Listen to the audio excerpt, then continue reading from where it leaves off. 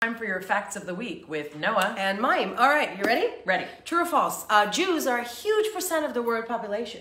Noah, that's false. Jews are 0.2% of the world population. 0.2.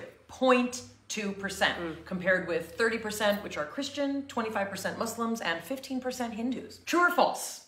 Jews are waging a unilateral war against the Palestinian people. False. Not only was Israel attacked on October 7 by an army of 3,000 terrorists, Israel continued to be attacked from the south, the north, and from the sea. So Iran-backed Houthis from Yemen are throwing rockets at Israel from the south, and Iran-backed Hezbollah from Lebanon are launching rockets at Israel from the north. So not only did Israel not launch the war, start the war, and it's not unilateral, Israel's constantly under attack since October 7th.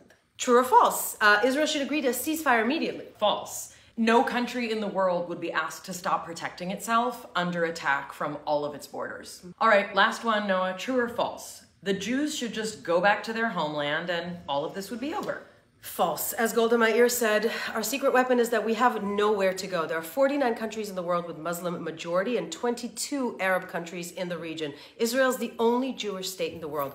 The Jews are the indigenous people of the land of Israel. The Jews have originated from Judea, and that's never going to change. So not only is it not true, it's also never going to change. And we're not going anywhere. We're not going anywhere. Am Yisrael Chai. Am Yisrael Chai.